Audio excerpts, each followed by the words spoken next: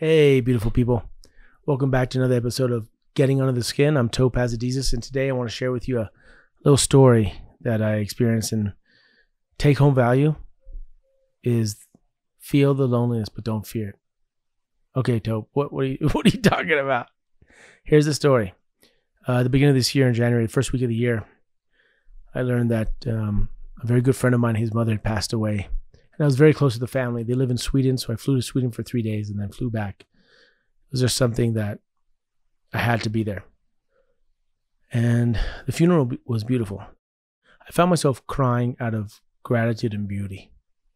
Here's what's interesting for me, is that these are people I'm very close to.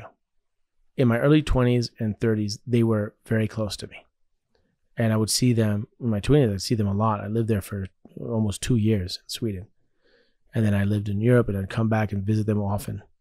And they were like my second family. And then obviously, as we get older and different things happen, I see them a lot less now. Instead of seeing them twice a year, I see them every 5 years, right? Last time I was there was 5 years ago. So here I am, 47, and I'm with the family and the friends. I'm looking around and I'm saying, wow, we all look kind of same, but not, right? The thing that when you look at these people, you're like, they look familiar, but they're a little different and a little weird, right? Because they're not exactly how my memory remembers them. That's time. And time has its effect on you. Has an effect on all of us, right? So in this family, there's 4 kids. The mother who died, she had 4 kids. And they're all similar age. And we all met each other and became family members basically when, I don't know, we're in late teens, early 20s, right? And now we're meeting at the funeral.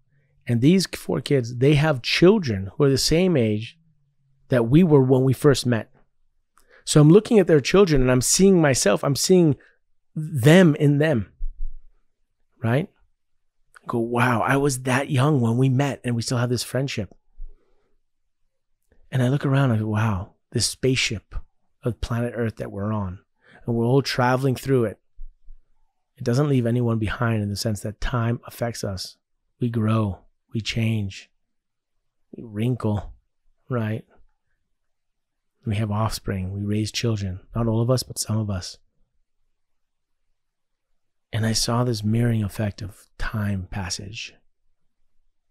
And I was in the house where she had died. The father, he still lives there. This is like 2 weeks, 3 weeks after she had passed. And everything was still on the walls, everything. You could feel her presence there. So beautiful and present. I asked him, how is he handling staying in the same space? Because she's all around you.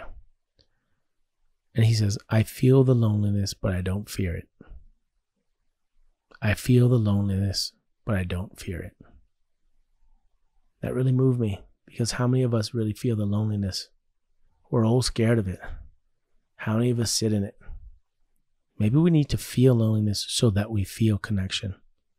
How would you know the feeling of connection if you didn't also know the feeling of the lack of connection or the feeling of loneliness?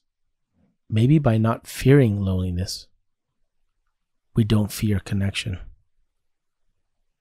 Maybe there's a relationship between the two. So maybe the flip side of feeling connected is feeling the loneliness and knowing what loneliness is. And cherishing the moments we have with each other, because time will not stop for anyone. It's not stopping. And we're all adjusting and growing and aging. So how do we create moments to cherish? When you look across the room and you see the people that have been in your life for 20 years, 30 years, and you have memories of them, are you creating new memories to have so that in 15, 20 years you can remember this moment?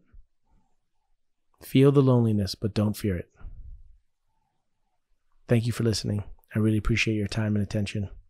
I'll see you again next time. Take care. Bye.